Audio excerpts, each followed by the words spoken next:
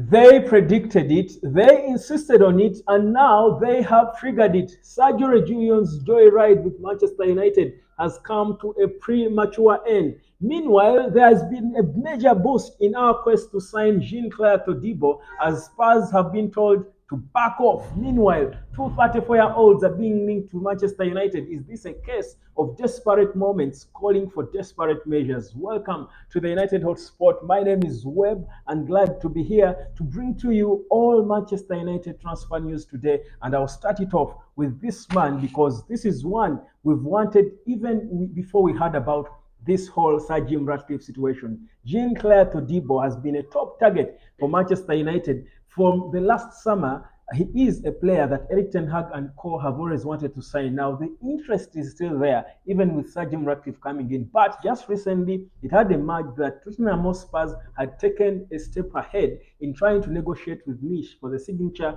of the 24-year-old defender. Now, according to what we are getting, confirmed by Fabrizio Romano as well, it has been clear now. Nish has told Tottenham Hotspur to clearly back off. They don't want to sell, at least not in January. They can either wait until the end of the summer, but also the reality is maybe Sir Jim Ratcliffe has got an influence in this, trying to give Manchester United a chance, a benefit of time for them to be able to sign this player, because he knows how Man United supporters have wanted this player for the longest time. Chelsea too were linked with him, but according to Fabrizio, Chelsea are in conversations in their boardrooms about players they want to sign. They are yet to point to a name. So Todibo to Chelsea is also not happening. Big boost for Manchester United, isn't it? Now, speaking of a defender, Manchester United has got a new defender we've been linked with, a young 20-year-old Italian. His name is Giorgio Scalvini. He's a 20-year-old centre-back currently playing for Atalanta. That's the young player there who has got a buyout clause of about £40 million.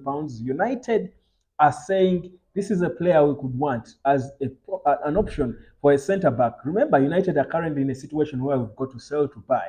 Rafael Varane is one of those we are looking at selling. So is Harry Maguire. We are selling him in the summer. It's not completely done. And I'm talking about Scalvini, not exactly for January. It could be in the summer. But he's another player emerging in talks. He's a ball-carrying centre-back. I think he's one of the kind of centre-back you would relate with what we know Eric Ten Hag loves to play. He's not just defend, kick it back and attack and tackle. He's a ball player. The way he knows how to carry the ball from behind, the way Varane can do it, the way Harry Maguire can do it. So it does make sense. But for now, in January, not perhaps the player we're going to go for, because we don't even have £40 million to spend, do we? Now, speaking of players we are going for in January, United has been linked with three 34-year-old players, or rather two of them. And I'll start it off with the most senior of them. That is Thomas Muller. Now, there were reports suggesting that Manchester United had inquired about Thomas Muller and the possibility of signing him for 6 months until the end of the season. Muller has just extended his contract with Bayern, so obviously he's in the big terms of Thomas Tuchel and Bayern. But for United to come out and show interest in him, I'm thinking, is this how low we have stooped? Is this how desperate we are? I honestly don't think Thomas Muller is a player we need. I think it's a laughable one, and I'll just leave it at that. For me, yes, the report has been there, but there is nothing concrete. According to Fabrizio as well, nothing concrete. But with this Manchester United, on this transfer corner, we've been here long enough to know even a rumor can turn out true. You might want to discuss them. You remember?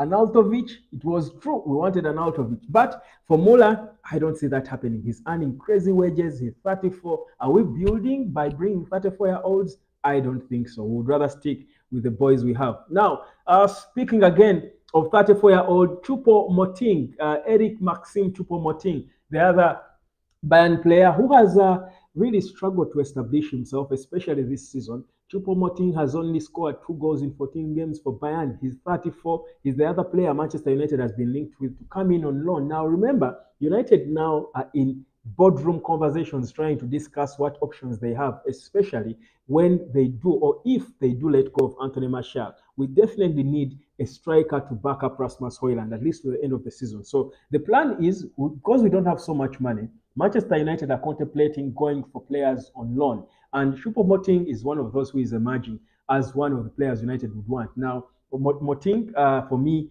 whereas he's experienced, even at Bayern, he has not been the hottest striker there, even at his prime. He's with Cameroon, of course, now going for the AFCON. I don't think, for me, even if it would be a cheap option with experience, even for 6 months, for me, I don't think that's the one we do want to go for. If anything, this for me is the player Manchester United should be going for if we are looking at a quick fix in Jan.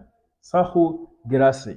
Now, Sahu Girassi, just like Donny Malek, are the two other players that United has been linked with in terms of strikers to come in and back up Rasmus Højlund. Now, the thing with Sahu Girassi is, first of all, he's on form. Last season he scored 11 goals in 22. This season already he has scored 17 in 14. Already, that's impeccable. Compare him to Choupo-Moting and he's far better.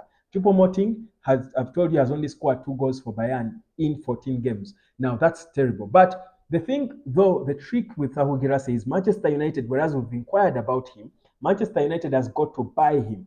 We can't get him on loan. Now, we need to spend £15 million on him in January if you are going to get him on a permanent. Now, VfB Stuttgart would not want to listen to options of loans because he's wanted by Newcastle, Tottenham, I'm told, AC Milan. Several teams are interested in Sahu Girassi because this is a proven striker in Germany, and his buyout clause is only £15 million.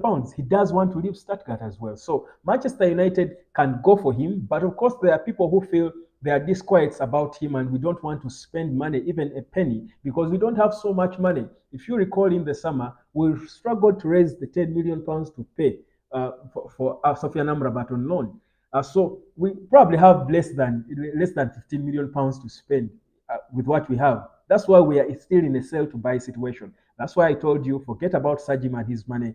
There is no money for us to spend unless we sell. So this guy could come in, but people have got doubts about us making that big investment. But for me, I think £15 million, even in our least worst situation, in our brokest situation, it is money we can gamble on someone 27 years of age who is coming as a backup, not a marquee striker, who has been proven scoring 17 goals in 14 games in the Bundesliga. So for me, Sahu Girassi does make sense. But of course, we've got to wait a little bit longer to see what exactly goes on with Girassi. Now, another striker Manchester United has been linked with, and this one, according to Fabrizio, United has proceeded to speak to the players' side about the possibility of getting Timo Werner out of his misery at RB Leipzig this January. And he wants to leave. I've been telling you this.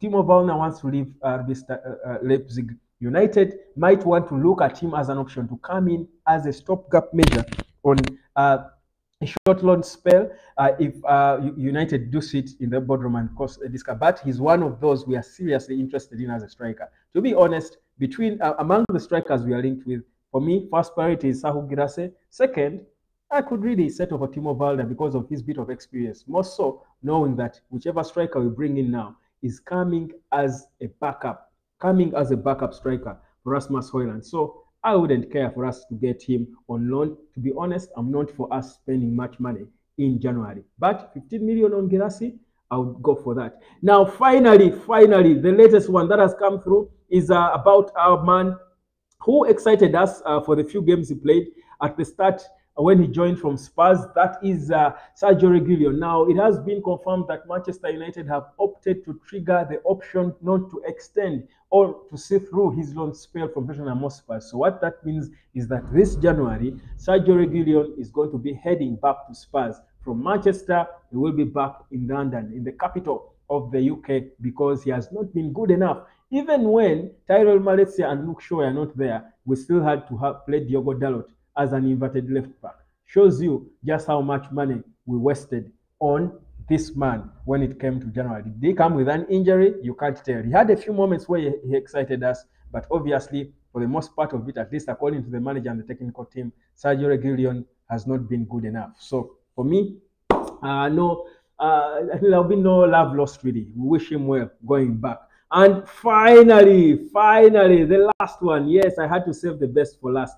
Mason Greenwood. Fabrizio Romano has dropped an update on Mason Greenwood, and it is clear that Manchester United have not received any official offers for Greenwood. It is not true that Barcelona, Madrid, and all these clubs have already tabled money at Atletico, but they are interested, obviously, because they are watching him and they are monitoring his situation with United. But according to what we know now, is that Sajim and Co will have to first sit and settle in and assess and make a proper decision on whether to bring back Greenwood or to move him on, and on what terms. Will they sell him or keep him on loan until his contract ends and they don't extend it? His contract currently runs out in 2025. Something will be done, but it could not be in this January. This is the United Hotspot. My name is Webb. That is all the wrap up of all our transfer news and players we've been linked with, including Rafael Varane, whose situation is still unclear. United have made it clear to him, we want you, but on reduced terms. He's yet to make a final decision on what he wants for himself. The United Hotspot, let me know who of the players we've spoken about would be top on your wish list this January. Subscribe. For me, you know my number one. Greenwood back! Greenwood back! It's the transfer corner here on the United Hotspot. I'll catch you later.